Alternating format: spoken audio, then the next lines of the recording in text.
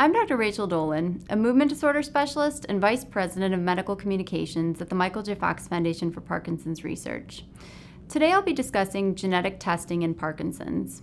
2 decades ago, a genetic connection to Parkinson's was discovered, and since that time, additional mutations have been identified that either cause or increase risk for Parkinson's.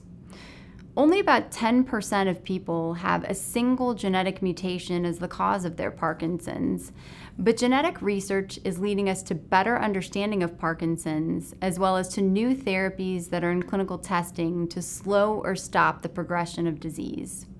The revolution in genetics and personal access to healthcare information is increasing interest to genetic testing among people both with and without Parkinson's. Some people with Parkinson's want to know whether it runs in their family. Other people who have a family member with Parkinson's want to know if they might be at risk. And still other people who don't know anybody with Parkinson's just want to know about their general health status. At this time, genetic testing is most commonly done in the context of a research study, but it can be done through your movement disorder specialist's office or an online service. The reason it's most commonly done for research is because the results don't currently change clinical management. If you have Parkinson's, knowing you have a genetic mutation doesn't necessarily change the treatment, and it doesn't tell you much about your symptoms or your future course. If you don't have Parkinson's, but you learn you have a mutation, that doesn't necessarily guarantee you'll get the disease. Some people argue that in the absence of curative or preventive therapies for Parkinson's, they'd rather not know their risk. Although this information has directed some to make healthier lifestyle changes and participate in clinical research.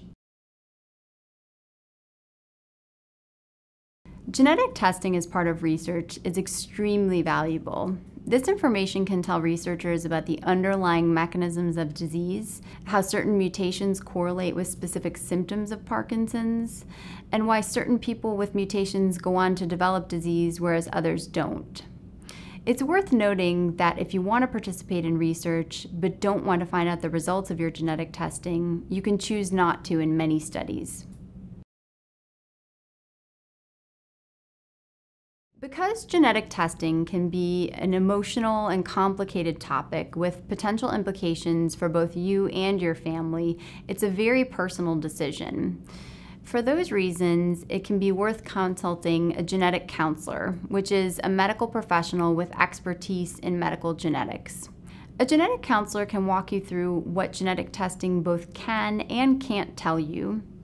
They can tell you about your risk for certain Parkinson's mutations, as well as your risk for Parkinson's in general, given your family history of the disease.